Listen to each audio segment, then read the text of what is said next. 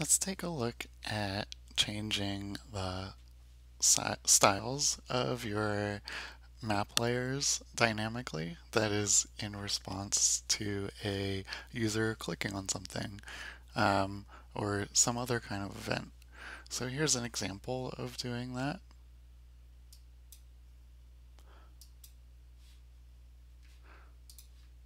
So I clicked on the button and the styles changed. In this case, different features were styled differently. Mostly the fills changed on each of those. So we saw we can now differentiate between the different features on the layer. So maybe you don't usually want to start your map with undifferentiated layers and then add a way to differentiate them, but you might have situations where you do want to tweak the styles that your layer is using in response to somebody clicking a button or doing something else. For example, this website, Urban Reviewer, it's a map of urban renewal plans in New York City. When you are looking at this base map, you can see the features are in a dark color, a black color. These are the features. But sometimes we might want to look at the satellite view to better understand how the situation of these parcels, depending on what we're doing with them. But when you turn on satellite view, darker things are harder to see. The contrast is not as clear as it is with the base map. So you can see that we're dynamically changing the style of those parcels when we switch over to satellite mode. That's something you might find useful if you're changing base layers, if you're doing some other kind of drastic change on your map. You might need to also change your data styles. So I want to walk through doing exactly that in a simple Carto map.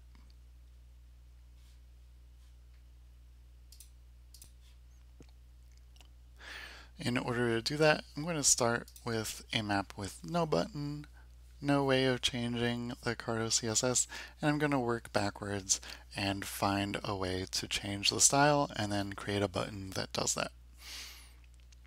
So if we look at the code for this is some code that I've used a number of times, might look familiar. In terms of the HTML, we're mostly just loading libraries and making a place for our map. In terms of the JavaScript, we're just setting up the leaflet map, setting up Carto, pulling in our layer from Carto. So remember that when you're making a layer with Carto, that's made up of two things. One is the data source. Which table, which SQL statement do you need me to run to create this layer? And the other thing is the style. And that is a CartoCSS style that where the CartoCSS goes here in this string. And that gets passed into the CartoCSS, which goes into a style variable. And when you create your layer, you're putting together that data source and the style. So what I want to do is find a way to change the CartoCSS after the fact. So it starts out where the fill is all red. How do I change it so that I can make the style whatever I want later on?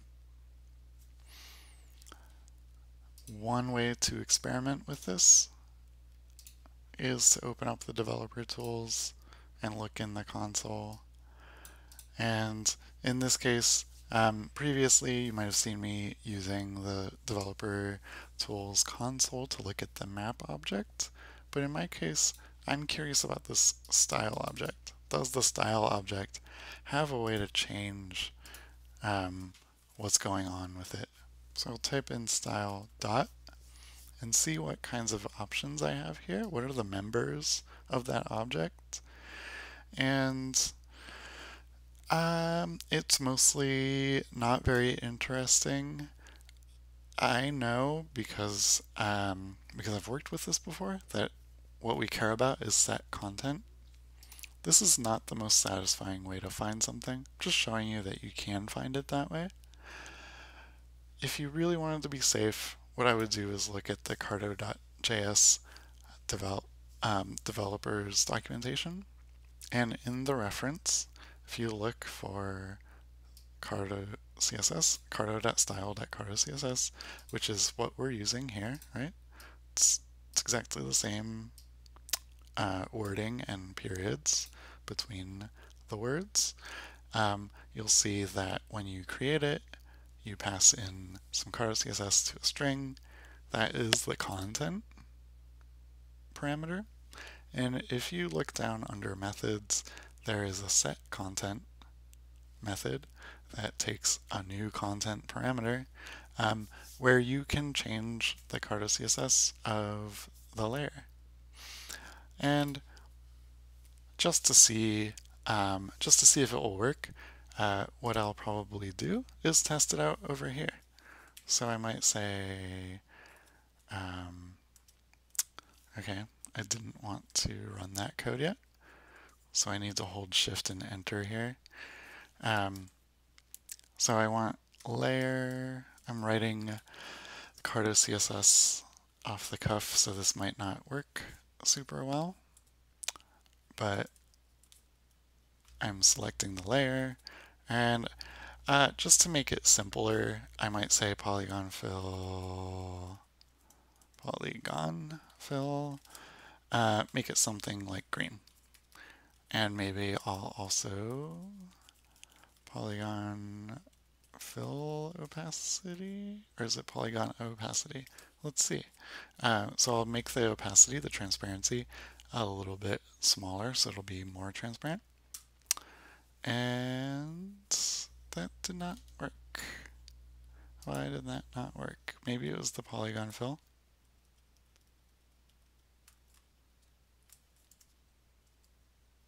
Hey, that worked. Okay.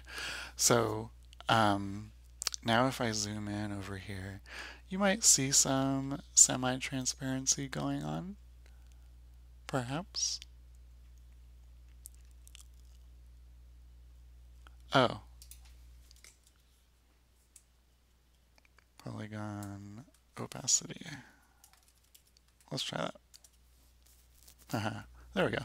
So this isn't the best way to do it. If I was doing more complicated CartoCSS, I would probably do it in Carto, where I can see it happen and I can see if there's an error. They might do a better job of telling me where that error is. But I wanted to show you that it's possible to do it here. It's possible to do it in this much JavaScript. And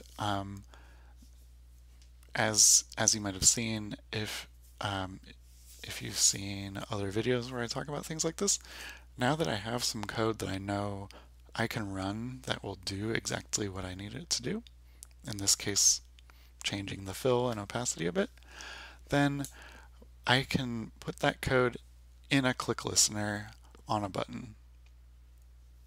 And that's what I'm going to do now. So I'm going to add a button.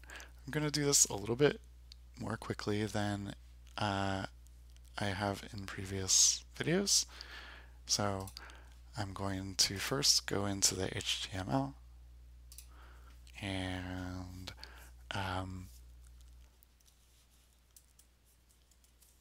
I will add a div. This is going to be my overlay. And I'm going to add a button inside there. I'm going to give that a class also. Style change button, something like that. Change styles.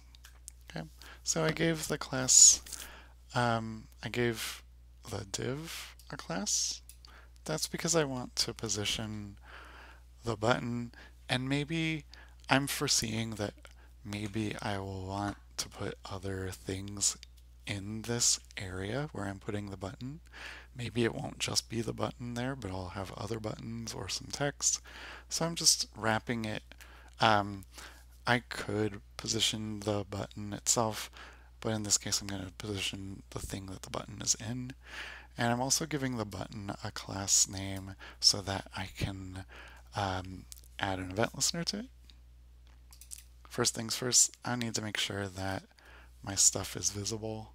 It is not currently, it's down below the map.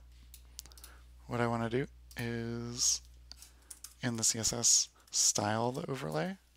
I'll say position, absolute, top, 15px, right, 15px, so it's going to be 15 pixels from the top right, and I'm going to set the z index to 1000.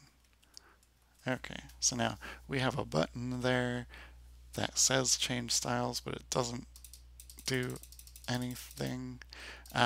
So now in the JavaScript, I need to select that element being the button element. To be on the safe side, I'm going to copy and paste this class name. I'm going to say var style change button is document.query selector, selecting an element from the document, and I select the style change button. And I'll add an event listener to that new variable that I just created, listening for a click, and when that click happens, this function runs.